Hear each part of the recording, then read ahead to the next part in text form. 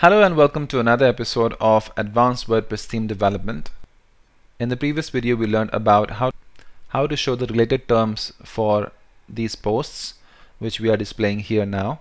And in this video we're going to talk about how to add the pagination, because currently we're only showing 10 posts over here and we want to be able to navigate to the next page.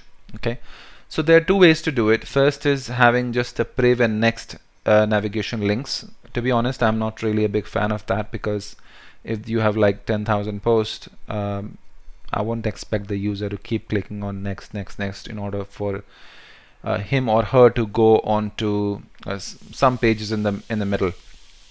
I want to give them a flexibility to click on a page number as well. Like if they want to come back to a particular page they were originally on. For example, they went on a third page and they want to come back to the third page again, they can just hit that 3. Okay, great. So still I will go ahead and tell you about both these options, and whichever suits for you, you can go with that. So the way you do it is that you go to your WordPress the loop, wherever your the loop is. So I'll go to my theme Aquila and I'll go to my index.php, and this is where I am running my WordPress the loop. So you just need to come outside of this if have posts, and then we're going to actually create a custom function for this Aquila pagination. If you don't want to create one, it's fine, and we'll call this function here, and then we'll also call it inside of the single.php which we discussed earlier. Okay, so we'll call inside of this Aquila pagination. Okay, and then we'll go to our template, we'll go to our includes folder inside of helpers and inside of template tags, and we'll create a function called Aquila pagination. Okay, so inside of this function, first we will do the previous and next. So there's a function available in WordPress called previous post link and next post link, so I'll just use that for now. The different parameters you can pass in this, like the format, the title, what do you want to pass in terms of taxonomy, etc. But I'll just stick to the basics for now. You can check more options if you need it. Next post link. Okay, now if you go back to your blog and if you refresh, there you go. So you've got your previous and the next. Of course they look very close to each other because I haven't styled them, but you get the idea. You do an inspect element. I just want to show it to you. You can see this is your previous link, which is your blog post, and this is your next one, right? So you can click on this, it takes you to the new PWA Gatsby WordPress theme. This is my single post, and of course I don't have the option of the priv and next on this, so let's go ahead and add that. So I think I can just add this, go to my single.php, which is for my post, single page for my post, and I just add the previous post link and next post link. Okay, and I refresh, and there you go, I have this available. Of course we can style it, and this should actually go inside of the container. So where's my container? This is my container, and it should go inside of the container. And then for pagination, I'll just open another container and then open PHP tag and just paste this previous post link and next post link over here, and that should do the trick. There you go. So I have the next and the previous ones, so I can click on this, it takes me to the next page, and so on and so forth. Okay, awesome. So this is the previous and the next link. Now what we want to do is we want to use the pagination with page numbers. So how do we do that?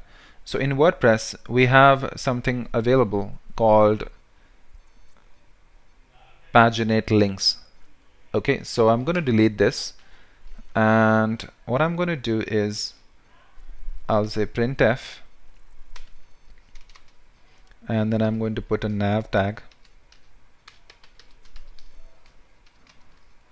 Okay, inside of nav tag I'm going to give it a class of Aquila Pagination clear fix, and then inside of this I'm going to say %s, and this is where I'm going to insert my pagination. So basically what we're doing is we are wrapping the actual pagination into our custom nav tag, and then I'm going to say wp kisses,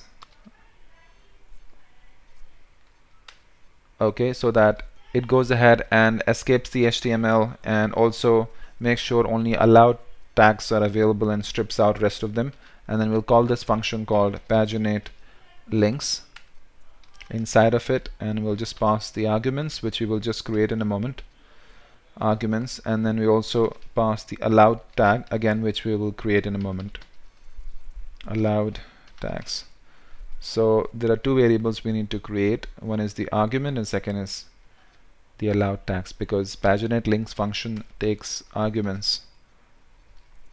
So this will be an array which we will deal with in a moment, and then we'll have the allowed tags as well, which probably we can add them on top. Allowed tags equals array. Okay, so let's take a look. Paginate links, let's find the definition, and it takes different arguments which I will show you in a moment, but you can find the definition here, and it does all the pagination work for you, which you don't have to handle on your own. So in allowed tags we can have span and then class array. Okay, this, so allowed tag should have class, and then it should also have, in allowed tag it should have span and then class attribute, and then for a tag should have class attribute that should be allowed, and it should also allow href. So it's going to strip off any other things that are not within the allowed tags, the attributes and the HTML tags. In arguments we have option to put before page number, and then we also have an option to put after page number. So in before page number we can put a span tag. We can give it a class of btn border and then border secondary. I want to give it a margin right of 20 pixels and margin bottom of 20 pixels. So this will be previous, before the page number. This HTML will be inserted, and there will be a closing tag as well. Okay, awesome. So what will happen is this function is going to print the paginate links, whatever is returned by the paginate link WordPress function, and it's going to wrap it inside of nav tag. And inside of paginate links, because we are calling the WP cases function, is only going to use these allowed tags and going to strip off any other HTML or script tags, so for security. And then also before the page number is going to add this opening span tag, and after page number is going to wrap it, is going to add the closing span tag. So let's take a look, let's refresh, and congratulations, you can see that you have your pagination ready to use. Brilliant. And I can click on the page number 2, and now I have previous and next options available as well. Page 3, I'm on the page 3 now. I have previous and next option available. Now if you're wondering why is this not being highlighted, because we have to add the CSS for it. So let's go ahead and add the CSS for it. So I'm not going to spend time in explaining the CSS, but I will tell you in brief. So what we're doing is that when you have the current class available once you are on that particular page, and I'm just saying that change the background color and the color of that element as well. So now if you refresh, you can see they've got page number 3. So we are currently on the page number 3. If you inspect element, you'll notice that it's using the nav tag with Aquila pagination, which is this. Inside of it, it's using the a tag, which is coming by the paginate links, and then it's also wrapping the page numbers within the span with this class name that you see over here, right? It's the same class name, so these are being added. And the one which is current, it's having a class. So page number 3 is having current class, and that's what we are using to go ahead and add style to it. So we've added a background color and the color for that.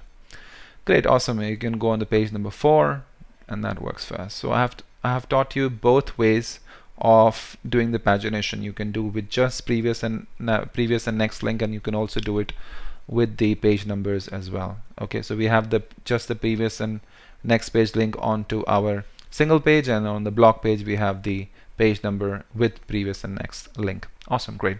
So I hope you did like the video. If you did, please give a thumbs up and do subscribe to my channel if you aren't already.